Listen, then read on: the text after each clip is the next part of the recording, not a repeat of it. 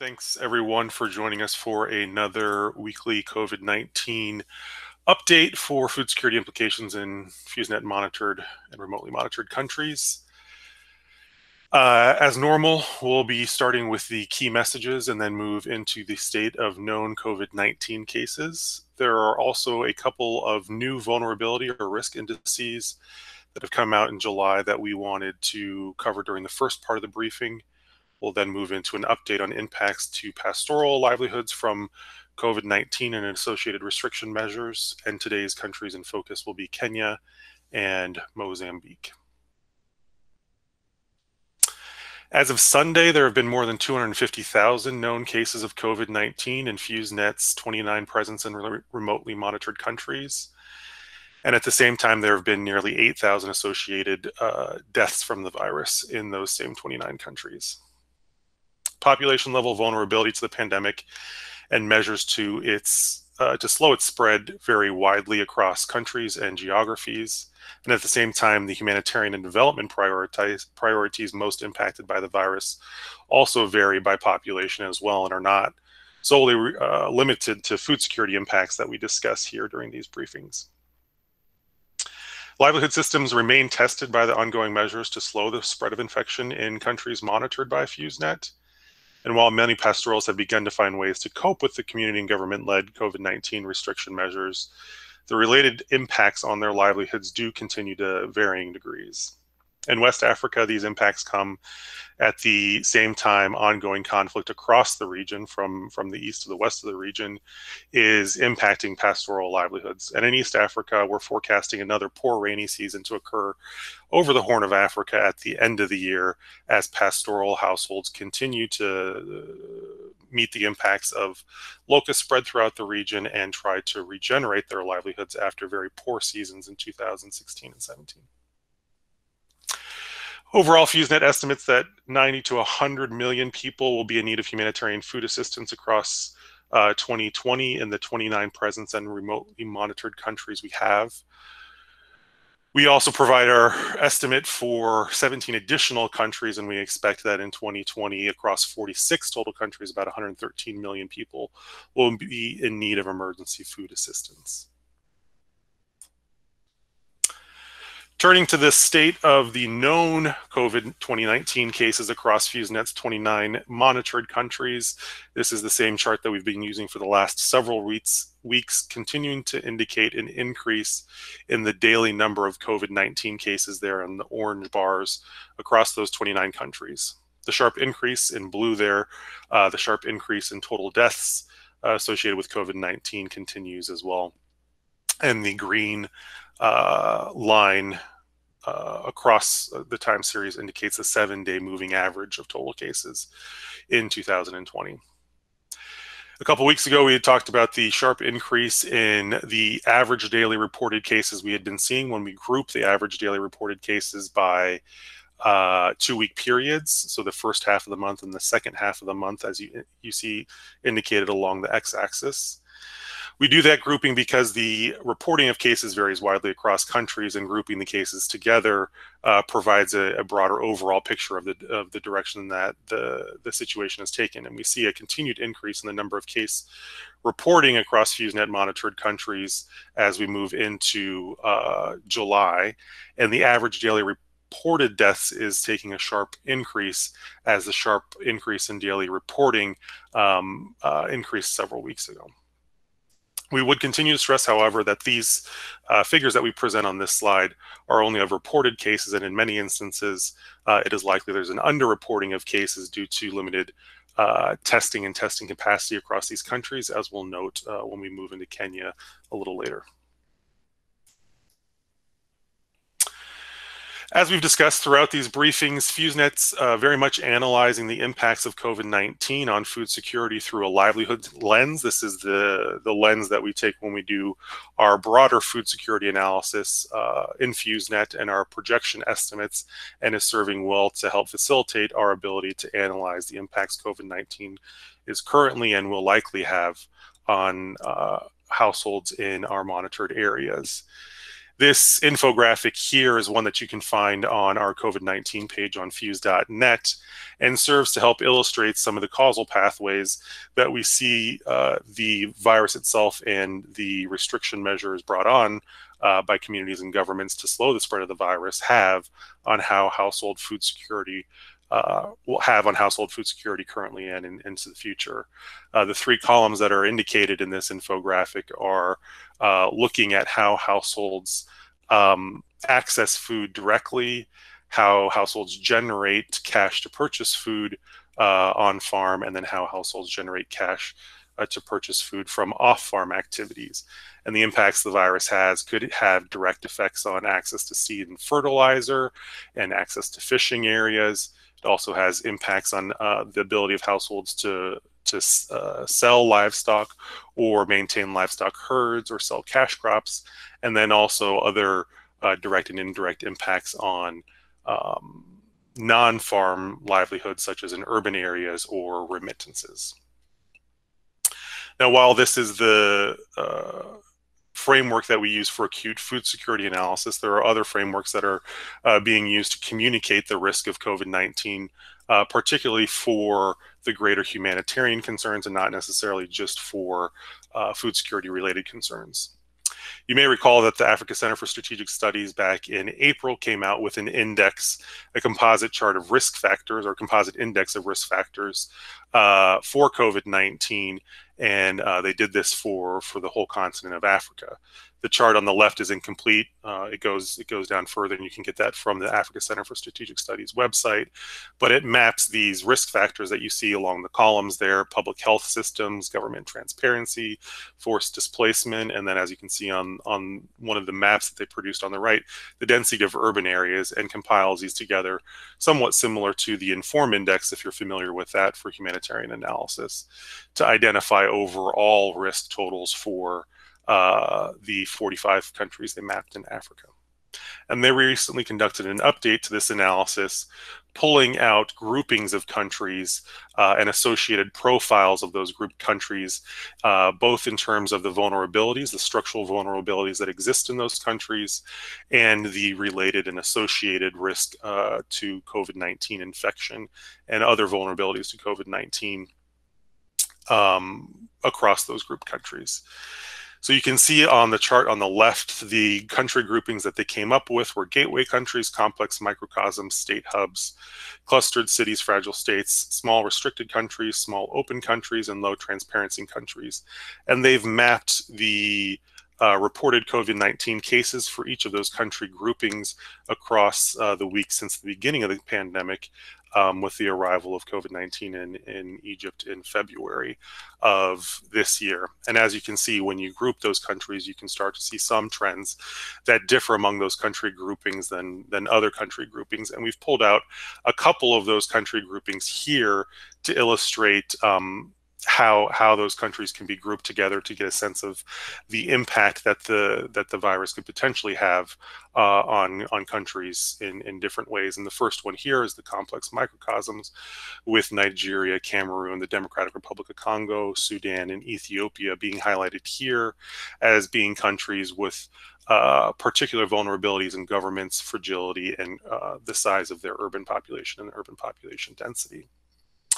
And when we look at the countries grouped as complex microcosms in the bottom right, you can see that while they account for 35% of the population in Africa, they only correspond to about 13% of COVID-19 cases and 16% of COVID-19 deaths.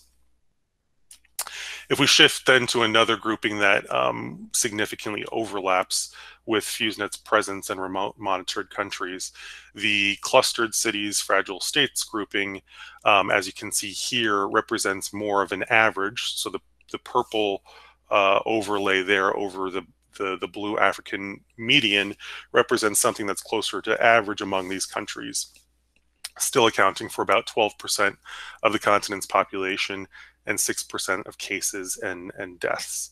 And while this doesn't represent a direct risk to acute food insecurity, grouping countries the way that this Africa Center for Strategic Studies analysis does help us identify underlying vulnerabilities across countries in Africa in this instance that might lead to increased vulnerability and potentially increased risk to COVID-19. Another index that came out in the last couple of weeks comes from the Surga Foundation. This was also reported on more widely across some news media outlets that you may have seen.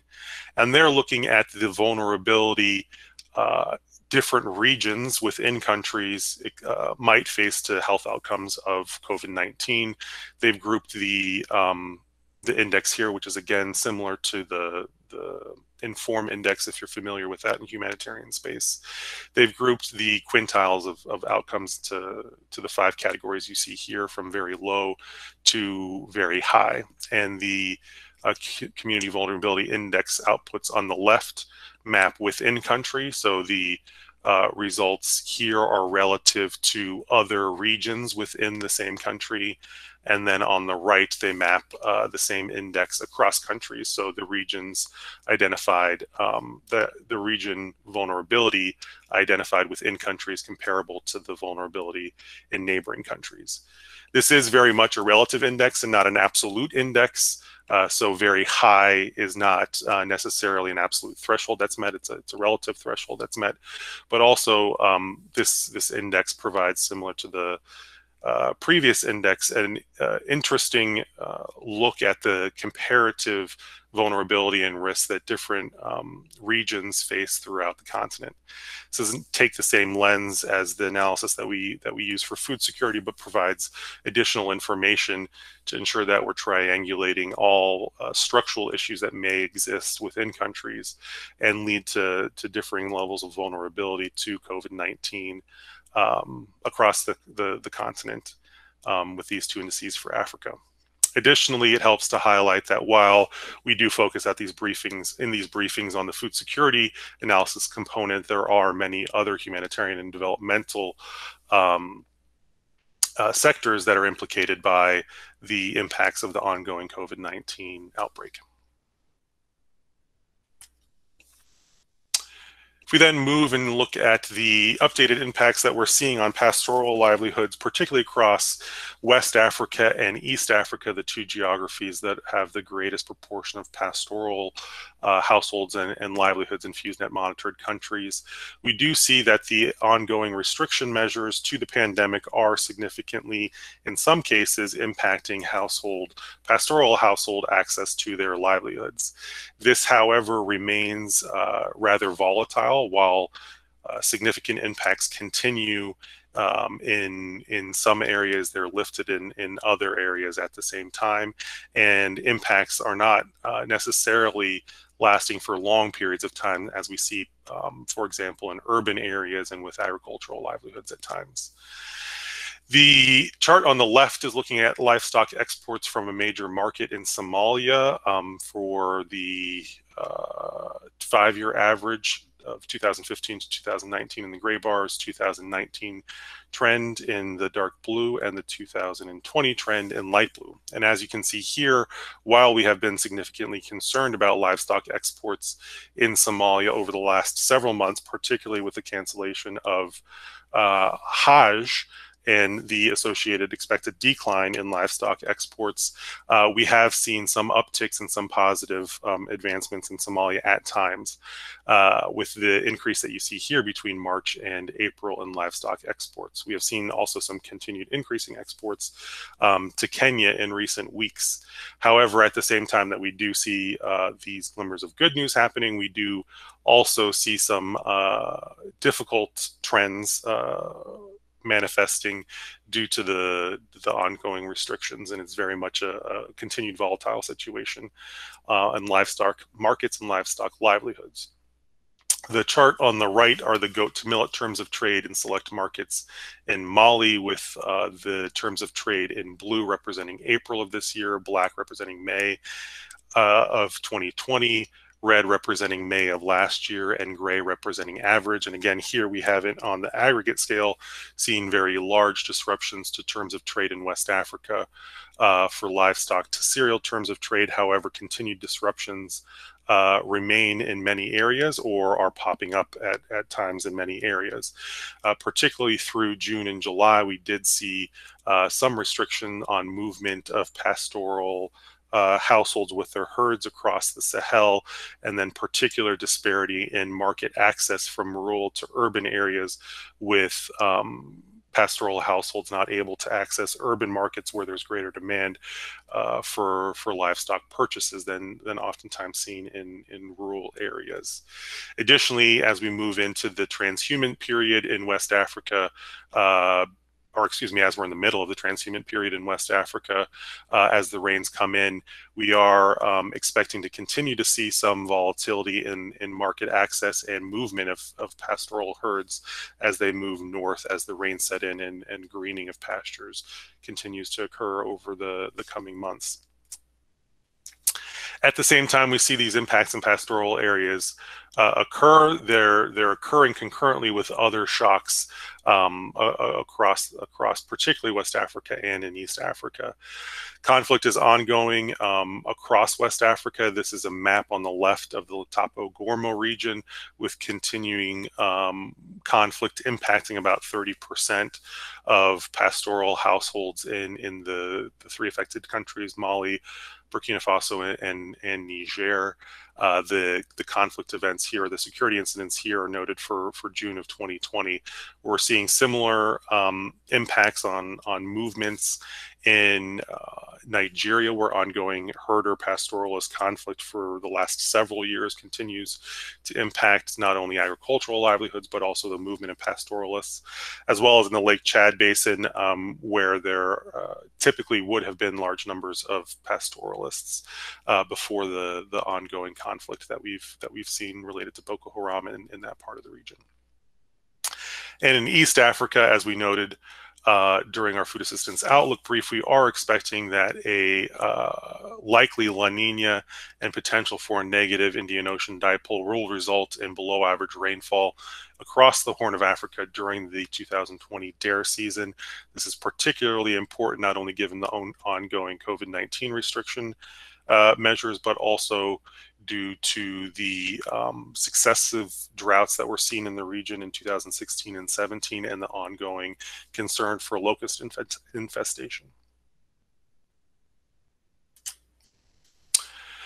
Shifting in our focus to Kenya, Kenya is experiencing more than 10,000 cases of COVID-19, as you can see by the map from IOM on the left here, the largest number of cases in the region. And if you had a chance to read our report on the June outlook for 2020, you would have seen that the caseload up until the end of June had not yet reached 7,000. The number of cases in Kenya confirmed reported cases in Kenya has increased dramatically since mid-June of this year, due to the increase in availability and conducted tests in country. There was a 71% increase in the number of cases reported in mid-June after that increase in availability of testing in Kenya. And we have seen continued measures by the government and communities in Kenya to slow the spread of the virus. The map on the right also comes from IOM and is updated as of July 9th, just a couple of weeks ago, and shows the border closures in red and the partial closures in orange, as you can see here, for Kenya, which has a generally very robust economy relative, not only in the region, but also for the continent. There was an expectation for more than a 5% growth in the economy in 2020 before the onset of COVID-19, and the most recent projections from the IMF are now calling for a reduction by about 1/3% in economic growth in 2020. This would be the first reduction in growth for Kenya in the last 27 years. Again, an economy that is generally rather robust in the region. In addition to the economic concerns, there have been recently conducted surveys from the National Bureau of Statistics, as well as the Ministry of Health, that are indicating a sharp decline in the unemployment rate among many, particularly in urban areas, due to direct and indirect impacts from the COVID-19 restriction measures. And we are expecting that those restriction measures will continue to impact household access to markets throughout our scenario period in 2020. While market purchases continue to while market prices continue to remain volatile, market availability is generally good, and we're expecting that only minor volatility in market access to impact prices as we move forward in the coming months.